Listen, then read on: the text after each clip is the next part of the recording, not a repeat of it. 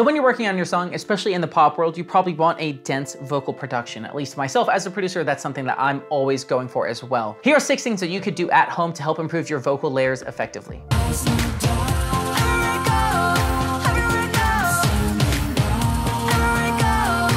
So excited to say that all the examples are in multi-track form that you can download down below. Steel Maggie's Holy Ground, which I did produce. So you can go ahead, download these, play with them, get to know them, and try these techniques out in this fantastic vocal layer universe we're about to dive into. Number 1, the style you sing in. So when going for something super, super dense, you're gonna realize that you have a lot of offending frequencies coming up and stacking together. And a quick way to mitigate that can be doing it right at the source. So instead of singing in your full belt voice for a harmony or a background part, if your lead is doing that, like Mariah's doing here,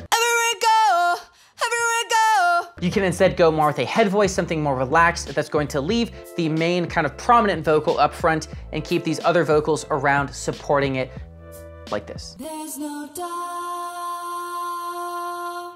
Number 2, sing it in a different octave. One of the easiest things, again, even if you have changed tone, it might still be clashing with each other because the fundamental frequencies of that pitch are gonna be very close and kind of hard to separate. So if you have an additional part that isn't quite sitting, try taking it up probably into your falsetto, an octave above, or down an octave and singing it down there if you have the range to do so. That's exactly what helped this part in Steel Maggie's Holy Ground stand out and be more round and low and full, so then that lead would have its space up top. There's no doubt. Number 3, step back from the mic for non-lead parts. So this isn't something that we personally did in this track because I'm using the Slate ML1 microphone, which comes with a bunch of different microphone emulations, so we could kind of change which mic thing we're using on a different part. But I'm gonna go ahead and assume that you're not gonna be able to invest $1,000 for a microphone chain right now. So with that being said, taking a step back, 2 steps back, 3 steps back will drastically change the sound of your vocal because you'll be getting more room sound and less of the direct high frequencies. It may be different, it might work better, it might not work better, but it at least gives you a different tone that will immediately separate from the lead part. Number 4, filtering. So what we did is we took one last step and we did some telephone filtering kind of things to her voice, which again removes it completely from being like anything else you hear in the song. With the amount of wall of sound that's happening with the supporting Holy Ground lines, as well as the meandering melody behind, this filter gave it the pinnacle touch to be completely separate, prominent, and really cut through everything else happening. Example.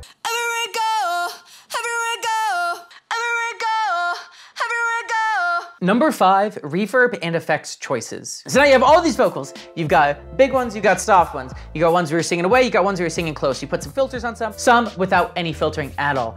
But there's one last thing you can do for no money in your DAW and make them separate. And that is your choice of reverb and delays. By putting them in slightly different spaces, that will inevitably shape the EQ and sound of that vocal. So we put her lead vocal with this reverb and delay. And the main counterpoint melody we put completely with 2 different delays and the same reverb, but the delays were enough to completely separate it from the lead vocal. Example. There's no doubt.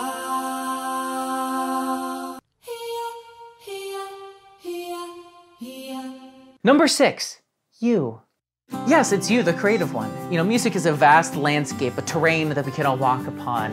And, you know, it's up to you to sow the seeds of harvest and go home and take those seeds and make bread and eat the bread of music.